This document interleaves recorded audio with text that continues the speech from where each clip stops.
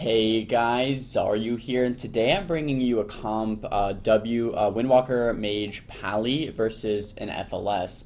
Windwalker Mage Pally is quickly becoming one of my favorite compositions, just because Mage right now needs a lot of the stuns that the Windwalker can provide and a lot of that burst. And when I burst on top of that, you can go for a one-shot. So normally we like to open up Shaman here. I like to go Invis, Sheep the Lock, and open Shaman. But I kind of wanted to show you guys this game in particular because everything didn't go according to plan. So a lot of the games I'm uploading onto YouTube, a lot of things do go according to plan. The guy gets one shot, or we go through with our kill and it actually happens the way we want it to. That's not always what happens. So you see in there in the opener, and don't get the most amount of damage. We do get Trinket, Link, and Wall, which isn't bad, and we decided to start hitting Feral and start running away. So the general idea right now is that we want to Sheep the Lock again and get back on the Shaman, maybe even Hodge the Feral and have Monk stuns on the Shaman and 100-0 the Shaman in the next swap onto him. But as you can see in a little bit, that doesn't end up happening, and we kind of have to like reevaluate and readjust our strategy mid-game.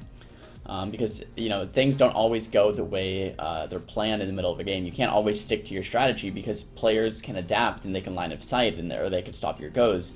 So here we decided to go on the Shaman. I actually blocked that CC and I tried to get a Glacial Spike off, but I keep getting peeled and I couldn't get the Sheep on the Warlock because I got locked out by the Warlock's pet. So that was supposed to be our kill. All we got was Wall, and now we're in a world of hurt. And I have no Ice Block, because I Ice Blocked defensively because I thought that was going to be our kill. And our Monk Karma'd offensively, actually, there, too. So we have no Karma, no Ice Block. We're all getting pretty low HP. I'm actually fine, but they're both dying. My Pally has to bubble and sack for that 100% immunity. And they're still all full HP, and the Shaman's just getting his Trinket back up here soon. So we're pretty much, we should technically, lose this game. So we're kind of like, alright, we have to either go Warlock or Feral, because we're not being able to connect on the Shaman, get enough damage off to actually kill him. So we decided we're like, okay, right about this point, I think we're like, alright, let's go Feral for our next setup. I'll Sheep Lock, you in-cap Hodge the Shaman. So I couldn't actually Sheep the Lock there. I don't know if I'll be able to counterspell him or anything. But we get a Trinket Wall from the Feral, which is actually great. And so we in-cap Hodge Shaman, try to CC the Warlock with a Sheep or a counterspell, and we're hitting the Feral. So all three of us are dying once again. My Pally has to bop, keep us alive here. And we're actually making a slight recovery. So like, okay, let's do that same exact setup once again. I'll try to Sheep the Warlock or counterspell the Warlock. You guys in-cap Hodge to the Shaman, and you do the Monk stuns onto the Feral Druid. This time you won't have Trinket Wall available.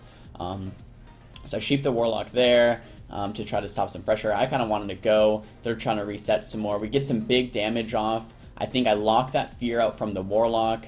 We're starting to hit the Feral.